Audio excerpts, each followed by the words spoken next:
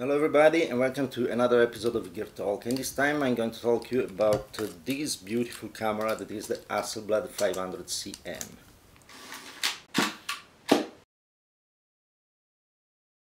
Before we begin, a little message. If you want to support the channel, please put a like on the video, subscribe to the channel, share the videos with your friends, and if you want to go a step further, check out my books. The last one is Inject Fine Art Printing. It's a technical manual about fine art inkjet printing. You will find all the information you need to create fine art inkjet prints, starting from the description of the technology to color management, the choice of inks and papers, how to set up the drivers and all these kind of things. So it's a very complete manual.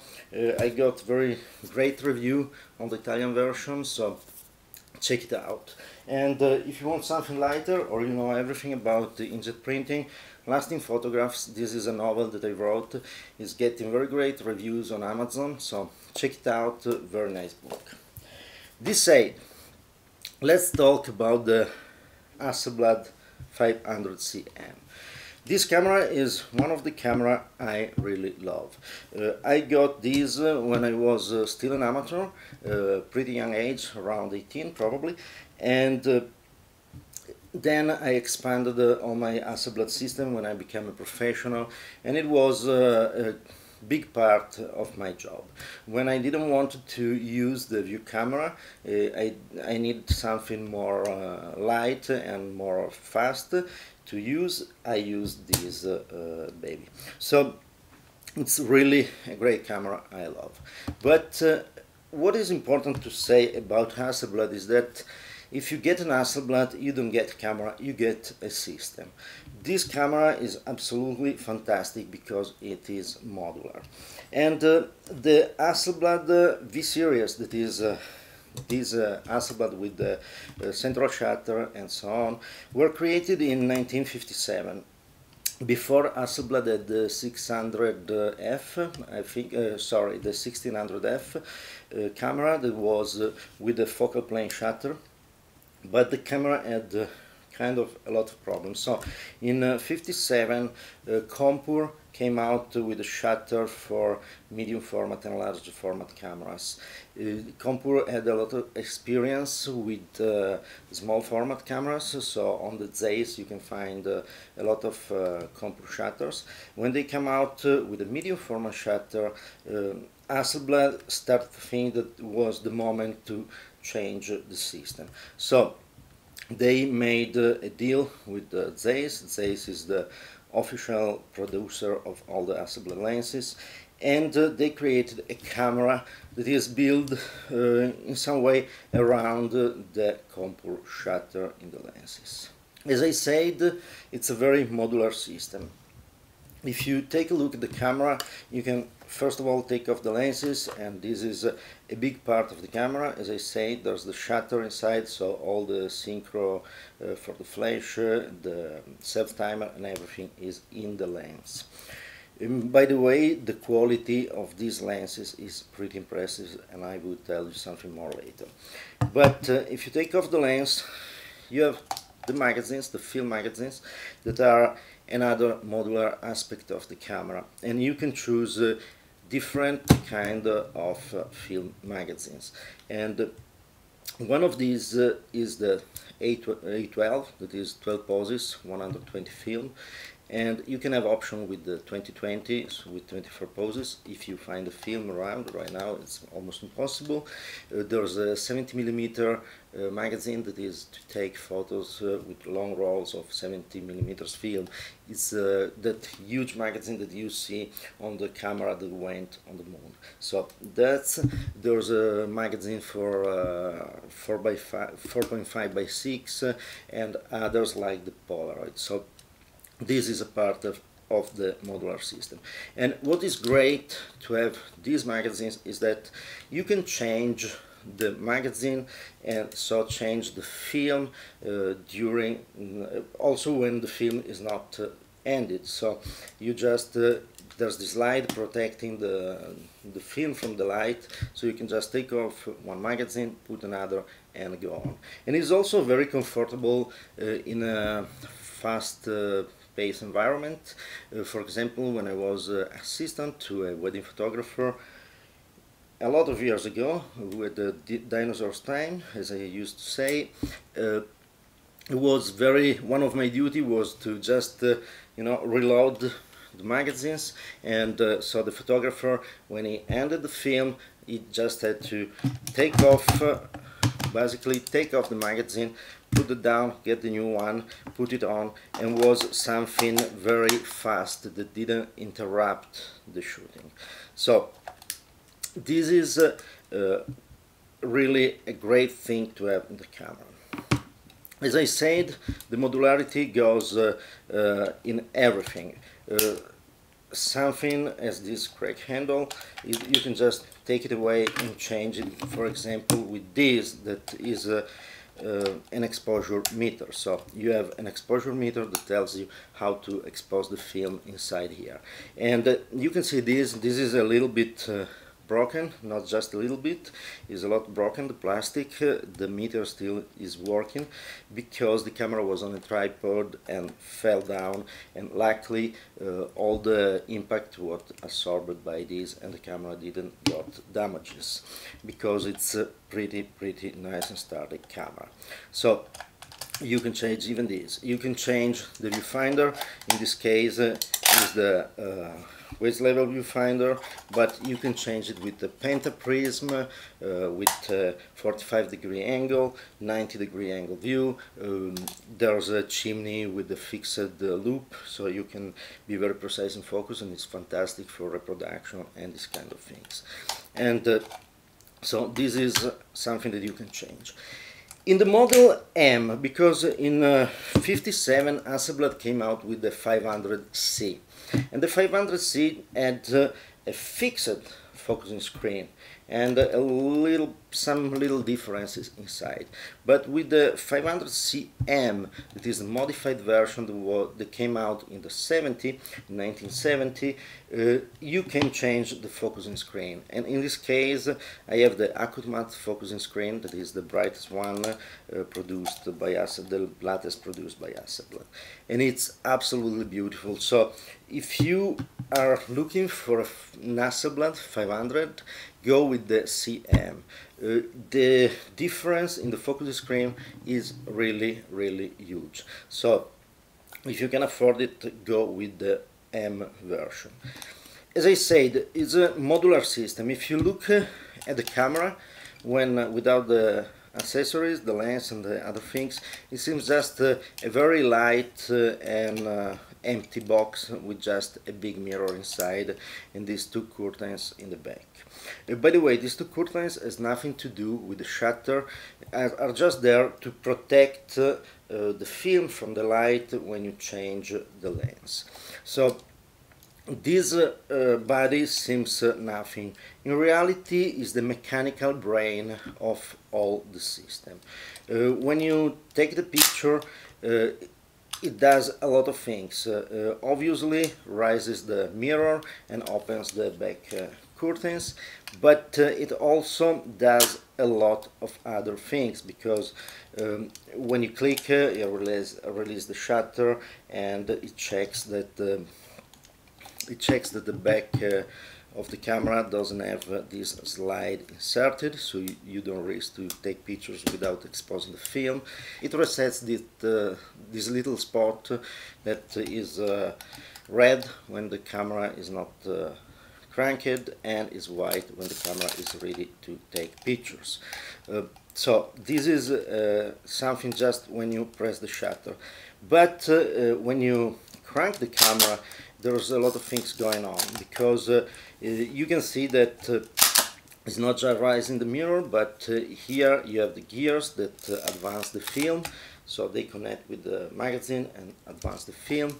In front there's this gear here that is coupled with this gear in the lens, and it loads the springs in the shutter. So that's a lot of things to do. Obviously it resets all the indication of for the film and everything else. So it's really a fantastic camera to see inside, because it's all mechanical. It is in some way very simple. You look at the mechanism, are something that is fantastic, because it's all simple gears and levers that get together, but it's very complex in a way that it must be set up perfectly correct with all the right alignments, or it will not work. And that's a problem when you buy used camera. A lot of time the camera was fixed, maintained, if we want, by someone that was not really an expert. For example, I have a magazine here that I just got online, and it was supposed to be working perfectly, but sometime it jams here, it jams when it's connected to the camera. When you load the camera, it jams a little, and that's exactly, I know what it is, because I met that problem many times. It's just simple that a little gear was not set up perfectly inside. So after some shots you get disaligned, get disaligned a little bit every shot, and after some, the sum of disalignment just block the camera. So it's a very simple system, but very precise. And when you buy one, it's worth to take the camera and send it to some Hasselblad lab and have the camera cleaned and lubed again. Don't do it yourself unless you are very good in repairing cameras and very precise, because something that I see around, the problem that I see around of these cameras is that the lubrication was done in the wrong way, with usually too much oil and grease, and often with oil and grease in the wrong places. And it's something that can ruin the camera. Or better, you have to get the camera and disassemble it to the last screw and clean it up and reassemble. It is really something expensive in terms of time and effort. So don't do it yourself, just send it to be cleaned around. Also, if people is tempted, because you can find a maintenance manual online, but that's not really something to do if you are not really strong. Another thing that I want to say you, since I'm looking at it right now, a curious thing about Hasselblad is that from the serial number you can see the years it was produced in a very easy way. If you write down VH pictures and write below VH pictures, you can write numbers corresponding to the letters, so 1, 2, 3, 4, 5, 6, 7, 9, 0, and you look at the correspondence, and when you look at the serial number starts with 2 letters. In this case, for example, is UR, and UR is U corresponds to 7 and R corresponds to 0. So this camera was made in 1970, so the first year of production of the M series.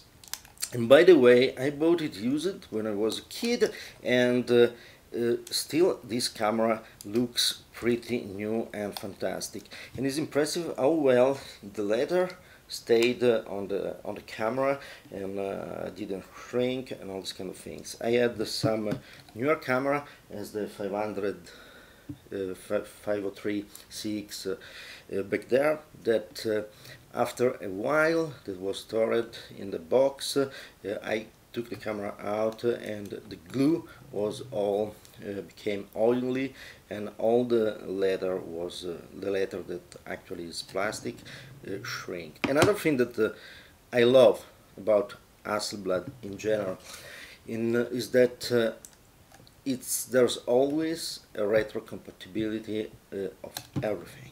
You get the newer cameras, older cameras, and you can exchange accessories, you can use the same lenses, and that for me is something absolutely important. It's the reason why I choose Pentax on the 35mm, because I like the fact that if you have a K mount lens, you can use it on every camera, even the most modern camera for Pentax, even the digital cameras now, and without many limitations, and so that is absolutely great. If I look at something as Leica R, that are so people love Leica. For example, they changed the system of the camera to read the aperture many times. So if you have older lenses, they don't work as well on the modern body and all these kind of things. Hasselblad kept everything compatible, and that is a fantastic thing, because you can just buy a piece, a camera, a lens, and then you can expand with how much you want. And that is what I did when I started as a professional, because as I said, I had this camera with me, and after that I bought other bodies, other lenses, and so on. So this is the camera, perfectly modular, perfectly compatible with all the Hasselblad accessories, and it's really a great camera. One thing that I want to tell you is, when you put a lens on the camera, by the way this needs a cleaning, when you put a lens on the camera, it's essential that the camera is loaded and the spring here in the lens, the shutter spring, is loaded, because this little gear has to fit with this one, and if they are not aligned, because one is not loaded, you cannot put the lens on. And something that I saw many times and made me really upset is a lot of photographers, especially new photographers, that they insert the lens, they feel that it is not perfectly right, and they try to force the lens on. If you feel some resistance, more than usual, there's the resistance of the spring, but if you feel something more, don't force the lens on the camera, or you really will break everything. So that's the point. But the durability of these cameras is impressive. I got an 500 ELM that was for spare parts, and after a ton of years, I don't know the years of the camera, I think it's from the 70s, I didn't check the number, but now it was just a matter to open the camera, lubricating, cleaning and lubricating the side, synchronize regulate a little bit the synchronization of the motor with the shutter, and everything was perfect. So are cameras that with some care can last really more than a lifetime. So really beautiful cameras. What to say about this camera that I personally like? First of all, I like the sound. I know it's noisy, but I like the sound. And by the way, this is noisy because the mirror has to flip up, and the curtains has to open, and all these kind of things. But this can also cause some vibration in theory. So if you need to take pictures without vibration, there's a standard feature on the Hasselblad that is this. You click, it opens, pull up the mirror, opens the back shutter, put the lens with the aperture and the working aperture, and close the shutter. At that point, the only things you have to do, if you press the button, the only thing that will work is the shutter, and that is very silent. Obviously when you release, there will be the noise of the back curtain coming down. So this is a great feature. Something that is essential in Hasselblad are the lenses, and the quality of these lenses is absolutely impressive. The lenses, there are the C series and the CF series. The C series is The one you see in here and is the original. This 80mm is a C series, and you can recognize them because they have this beautiful metallic focusing here. The aperture and shutter speed are coupled together, and you select the EV value and just change the couple shutter speed and aperture. And to disengage the coupling, you have to push down this, push back this lever, and you can move separately shutter speed and aperture. And I really love this feature. I like that if accidentally I move something, I still have the correct exposure. So I really like this. And another thing that I love about these C-series lenses is the scale. Here you can see the scale of the depth of field that moves when you change the aperture. So it's very visually easy to see how the depth of field changes with changing the aperture. So beautiful lenses. The C series, there's the initial series that is not multi-coated to avoid reflexes, but still works great. I have a 50mm and it's really a great lens. But after they did the T-Star series and the T-Stars as the multi-coating. So this is the C-series lenses, and it's my preferred style. After Hasselblad came out with the CF series, and here you can see the 150mm, and you can see the difference. First of all, the focusing gear is the standard one with rubber that you can see in all the modern lenses, and the aperture and shutter speed are not coupled unless you push this button, so you can move them together. And the depth of field scale is gone. It's just with these imprinted aperture numbers on the barrel, but it's kind of gone.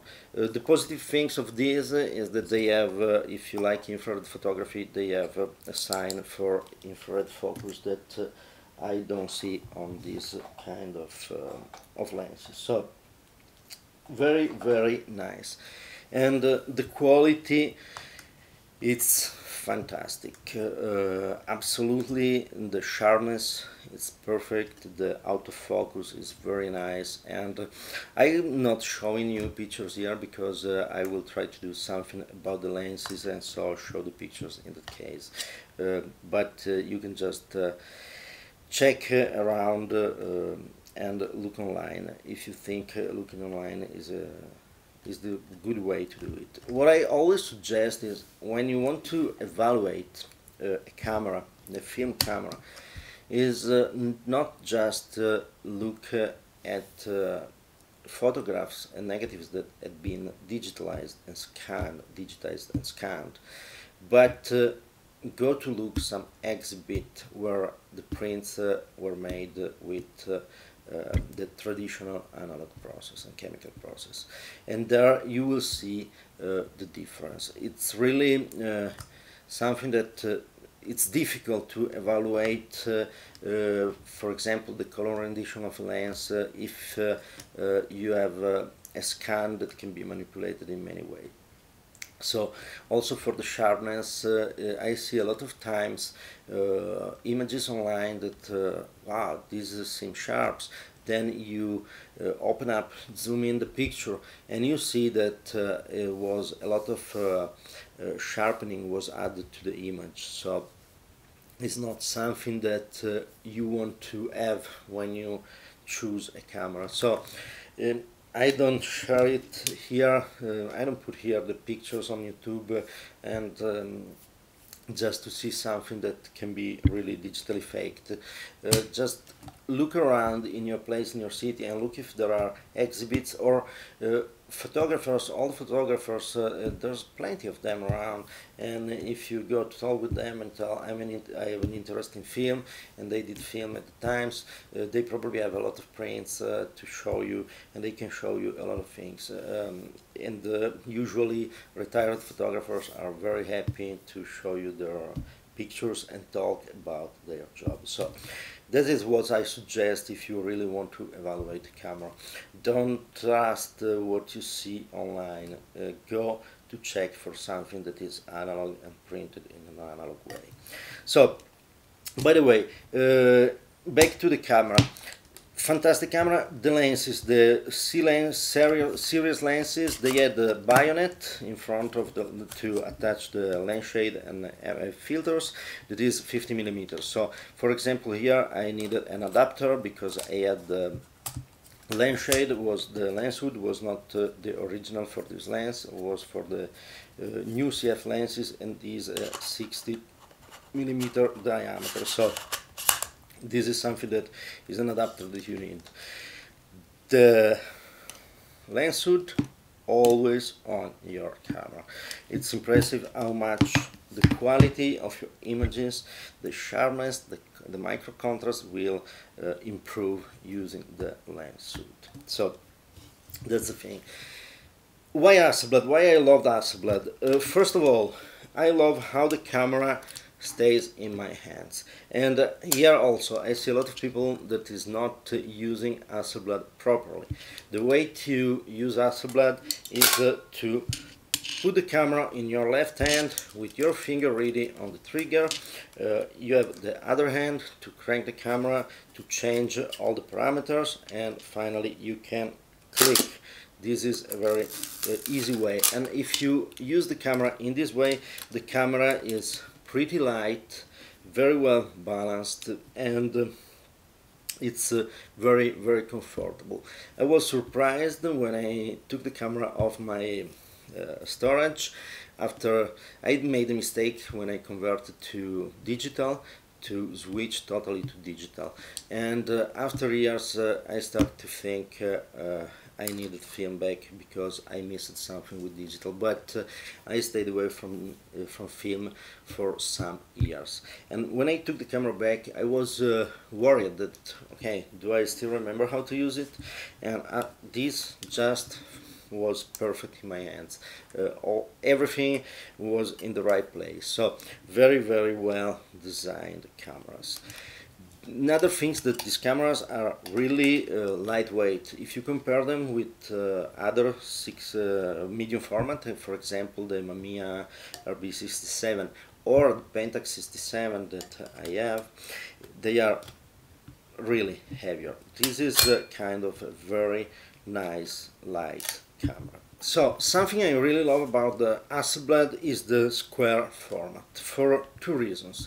The first reason is that I really like as a composition to have a frame that has not an intrinsic dynamic.